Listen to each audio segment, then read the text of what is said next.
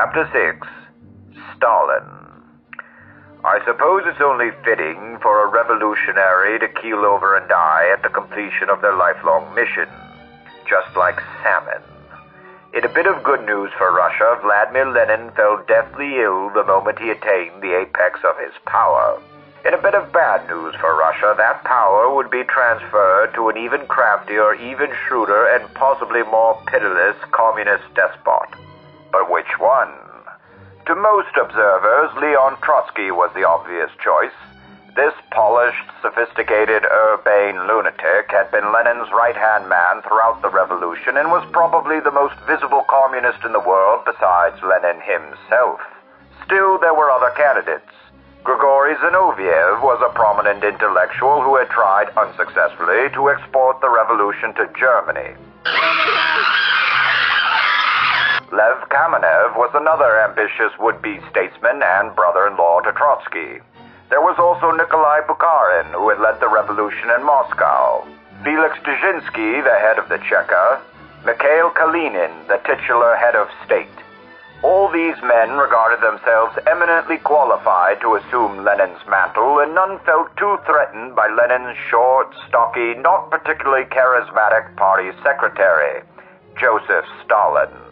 After all, when has a secretary ever hurt anyone? You've made me very happy. I hope you're happy too. Do I look happy? Like Napoleon, who wasn't French, Stalin was not Russian. Rather, he was born in Georgia. No, not that Georgia, this Georgia, and was in his early years destined for the priesthood. But once the Marxist parasite chewed through his choir boy mind, he gave up on Christianity and became a revolutionary, first making a name for himself with a daring heist of the State Bank of Georgia. At some point, he changed his name to Stalin, which means man of steel in Russian, and probably indicates he either read too many comic books as a child or watched too much pornography. Historians remain divided. As a man, Stalin was tough, capable, subtly intelligent, but also profoundly devious and unnaturally cold-blooded. If Lenin and Trotsky brought the fire to the revolution, the blazing inferno that burned the old world away and left nothing but ashes, then Stalin brought the cold, cruel, inescapable darkness. He was the great shadow that would soon descend upon Russia, shrouding that vast, ancient country in an impenetrable veil of secrecy. What he lacked in personal magnetism, Stalin made up for with ruthless, bureaucratic efficiency. Despite holding no government position, Stalin, as party secretary, was propitiously situated to promote up-and-comers loyal to him personally. Men such as Vyacheslav Molotov, Clement Voroshilov, and name unpronounceable. In this manner, Stalin slowly, carefully, and quietly built an immensely powerful political machine right under Lenin's nose. Underestimated by everyone, including Trotsky, nobody suspected what he was up to until it was too late. In 1923, with Lenin on his deathbed, Stalin schemed with Zinoviev and Kamenev to isolate Trotsky from the leadership. Their triumvirate, or troika, was a masterclass in intrigue and deception. Trotsky, the forever revolutionary, was totally outwitted by this wily Georgian, whose cunning knew no bounds. In January 1924, Lenin finally died. His lackeys then threw an elaborate state funeral for him, all except for Trotsky, because Stalin gave him the wrong date. And not for any calculated reason, just to be a dick. For some reason, the communists also found it necessary to remove Lenin's brain and mummify his corpse. They encased his remains in a glass coffin, which you can go and visit to this very day if you ever wanted to. There's also a gift shop that sells a variety of Lenin-themed merchandise, and for an extra 500 rubles you can get your picture taken with Lenin in a pose of your choice. With Lenin gone, Trotsky's influence steadily waned. He was stripped of all official appointments and exiled to Turkey in 1929. He bumped around several European countries for a while before finally landing in Mexico City, where he had an affair with Frida Kahlo. Really? No shit. But in 1940, Stalin's goons at last caught up with him and famously stuck an ice pick through his forehead. Good riddance, I say, to bad rubbish. Fuck you! Zinoviev and Kamenev, each of whom thought they could control Stalin, realized to their horror he had outmaneuvered them, and by 1925 they were out of the picture too. Sidelined for now, but later swept up in the great purges where they died, likely face down on hard, frozen ground, covered in their own feces. Stalin's greatest gift lay in discovering, before anyone else, that in this new Soviet world there were no such things as friends, only temporary partners and future enemies. And it was always better to err on the side of caution than be blindsided yourself. By 1925, Stalin's cold, clammy grip on Russia was more secure than any czar or khan or king to come before him. A story goes that once during a meeting, Stalin mistakenly called some committee member by the wrong name, which prompted the man to immediately run out and change his name to whatever it was Stalin called him. Because everybody knew Comrade Stalin cannot be wrong. Unlike the old Bolsheviks who revered Lenin as some sort of Christ-like figure, the new Bolsheviks groveled before Stalin as if he were an ancient Sumerian deity. Are you a god? And in a sense he was. At the snap of his fingers, he could make whole villages disappear, and at another snap, build ridiculous industrial cities in the middle of nowhere. Like this one, Magnagorsk, the Soviet Union's answer to Gary, Indiana. More than any other man, Stalin was responsible for engineering the Soviet Union into existence. How did that happen? Well, back in 1918, Lenin declared that all states of the former Russian Empire could freely secede. These would be places like Ukraine, Belarus, and the Stans. However, covert communist parties were set up in all these countries, and a few years later, Stalin bundled them back together into the Union of Soviet Socialist Republics, or the USSR. With the stroke of a pen, the Russian Empire was back in business. But just because Uncle Joe was cagier than his revolutionary pals, doesn't mean he was any less of a committed Marxist. His great contribution to the evolving Marxist religion was to abandon the perpetual world revolution idea in favor of building socialism in one country. In order to do so, Stalin would brutally impose one disastrous 5-year plan after another, and neither he nor anyone else cared very much if the results were horrifying. After all, there would always be somebody else to blame. Chapter 6, Appendix A. The liquidation of the kulaks. Just how idiotic is socialism in practice? Well, sit tight. In 1928, Stalin accelerated the transition to collectivized farms under the assumption that farmers are more productive when they're driven from their ancestral homes, forced to live in dilapidated communes, and denied any ability to profit from their labors.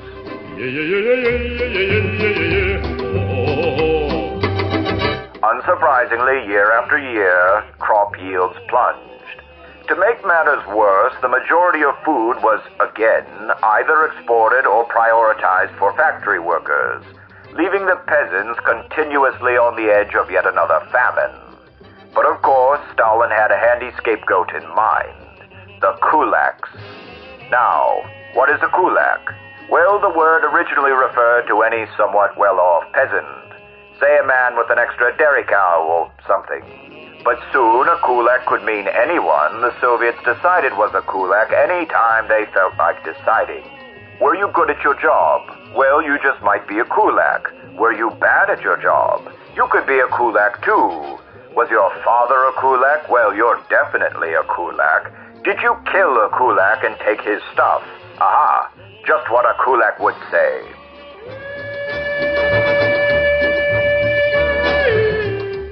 But wait, there's more. In the collective farms, the Soviets promoted a theory called Lysenkoism. This was the Marxist idea that crops, just like people, grow best when they are planted in tightly packed collectives. Never mind this absurd notion flew in the face of thousands of years of agricultural know-how. This is what the collective farmers were forced to do. The seeds, planted too close to one another, cannibalized each other's nutrients and failed to take root.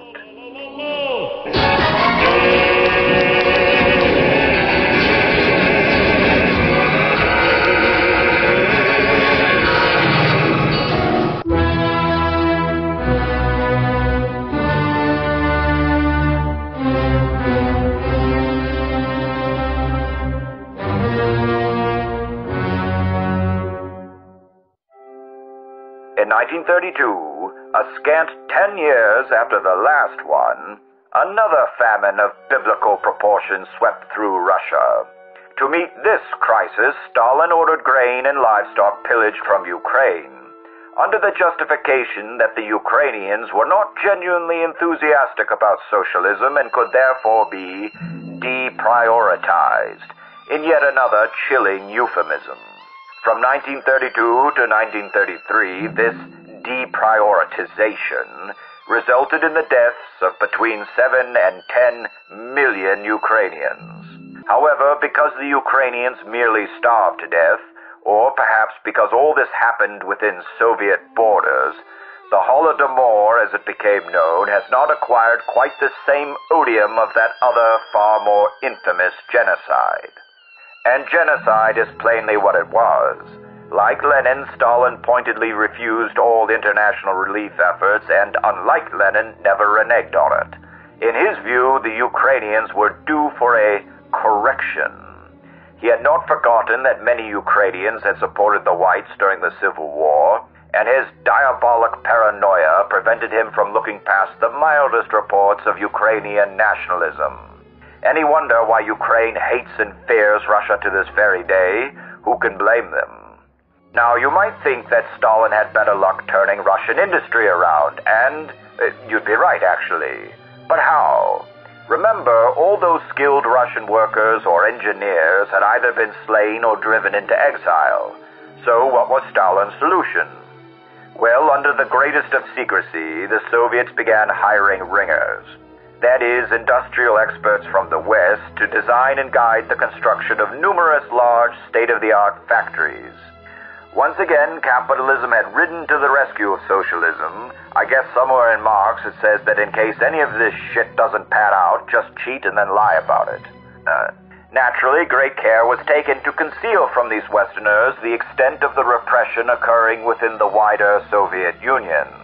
They even went so far as to construct artificial towns called Potemkin villages, named after one of Kathy's old lovers, intended to deceive Western visitors into believing the Soviet Union was some kind of fantastical Garden of Eden.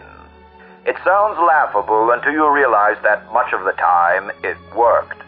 Famously, Walter Duranty of the New York Times won the Pulitzer for his reporting on the Soviet Union, in which he claimed, among other things, that the Ukrainian famine was a scare story instigated by troublesome British and American journalists. This was in 1933, and again, his work was printed in the New York Times.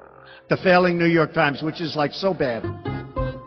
Chapter 6, Appendix B, A Timeline of Barbarity. Stalin's forced industrialization did gradually yield results, but at a tremendous cost in lives and the slow corruption of the Russian soul. Russian art, music, and cinema, which had briefly flourished at the start of the revolution, rapidly degenerated as the soulless Soviet machinery exerted its control, not only over industry and agriculture, but over the minds of the people themselves. A new word was coined, brutalist, to describe the brutally austere forms of architecture, statuary, and iconography that began to loom over the city streets and village squares like so many hideous gargoyles. Under the stony gaze of these wrathful idols, a kind of national Stockholm syndrome set in. Wrongful arrests were commonplace, and when arrested, whether wrongfully or not, people were known to praise Stalin and denounce his enemies. Only Stalin! This is the classic definition of a toxic relationship. I honestly can't tell you which is more frightening. that these absurd tyrants demanded people love them, or that so many people apparently did. Holy Jesus. What is that? What the fuck is that? What is that?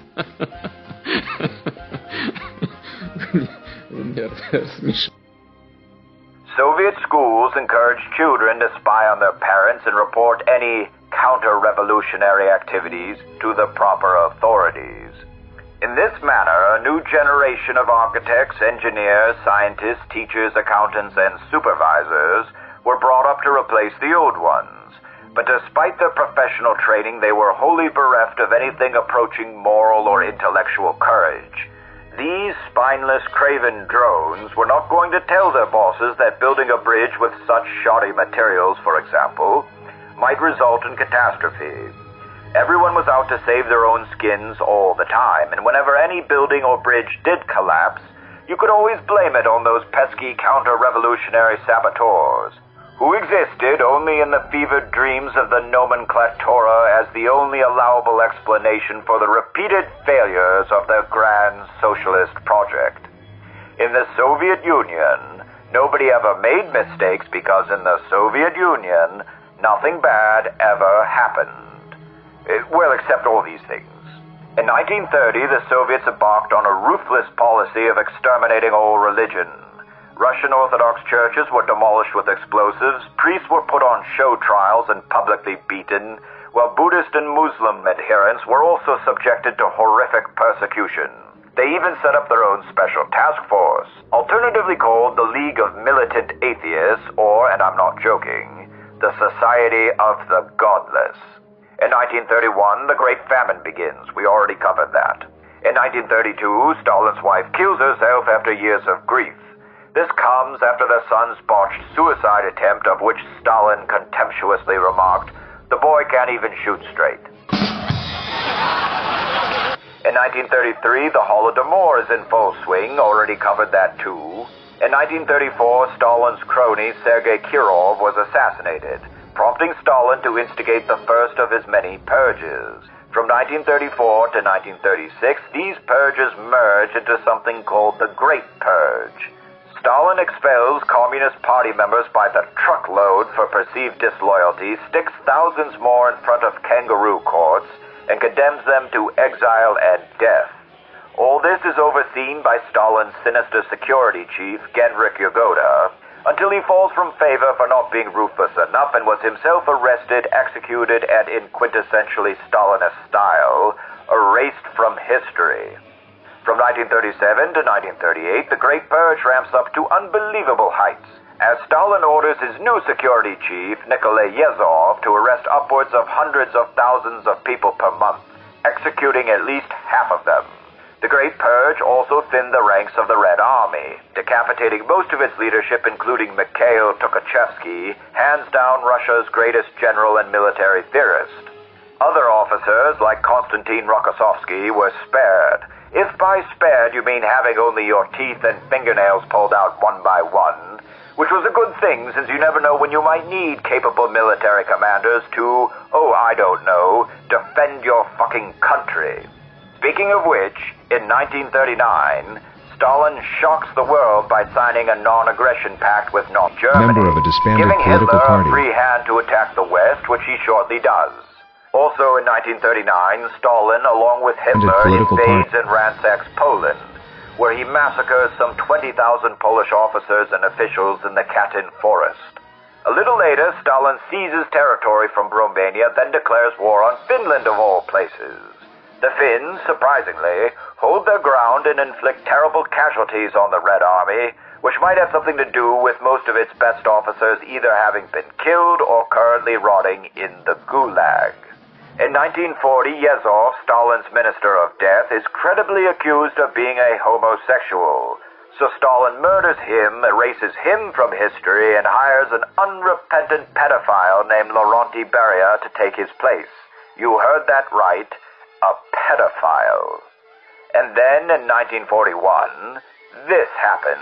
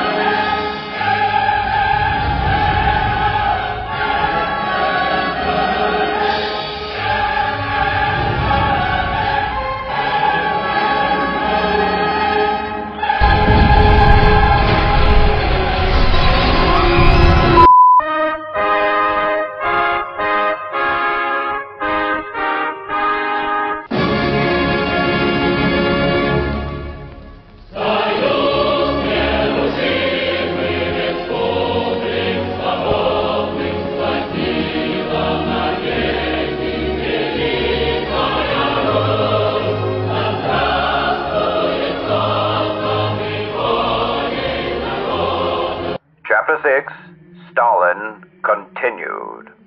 If I could pick the worst possible time and place to be born, it would be somewhere around here in the years leading up to the Second World War. To be caught between the Nazi war machine on the one hand and the Soviet steamroller on the other has to be one of the worst fates in all of human history. For nearly 4 years, the largest, most destructive armies in the history of warfare clashed in a remorseless struggle for the total annihilation of the other. It was a war in which both sides held civilians in utter contempt. To the Germans, they were Untermenschen, the subhuman Slavs who could be plundered and butchered at will. To the Soviets, they were counter-revolutionary traitors, under the egregious reasoning that they had somehow allowed themselves to be overrun and therefore forfeited all claims of protection from the Soviet state. What followed was mechanized human slaughter on a titanic scale. Something like 80 to 90% of all German casualties in the war occurred on the Eastern Front. But for every German soldier killed, 2 Soviet soldiers and between 3 to 5 Soviet civilians would perish in a conflagration of hitherto unknown proportions. By the end of the war, 27 million Soviet men, women, and children lay dead, while so many others would endure dismembered or disfigured, broken physically or psychologically, until the end of their sorrowful days. One particularly chilling facet alone seems to summarize the appalling tragedy of what the Russians called the Great Patriotic War. In the early days of the war, the bumbling Red Army suffered a series of nearly catastrophic defeats. Whole army formations were encircled and millions of men taken prisoner. Now you have to think about this.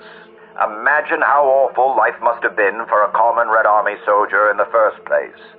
Then imagine how much worse life would become when you are captured by the goddamn Nazis, turned into a slave laborer for 4 goddamn years, and if you somehow manage not to starve to death, what is your reward for surviving such barbaric treatment? You guessed it, you are arrested and shot. This monster actually ordered the arrest and mass execution of his own prisoners of war, whose only crime were to be badly led by inadequate commanders who only got their jobs because Stalin executed everyone else, and in many cases were forbidden from retreating by Stalin's own ludicrous orders. I suppose this is what my father meant when he used to say the Russians were more Asiatics than they are Europeans. Even the Nazis, as bad as they were, greatly valued the skill and courage of the individual German soldier. To the Soviets, the individual soldier or civilian was nothing, every bit as replaceable as the ammunition boxes delivered to the front on a daily basis. After all, what is 10 or 20 million lives when you have masses and masses of people to recklessly hurl against the gates of hell?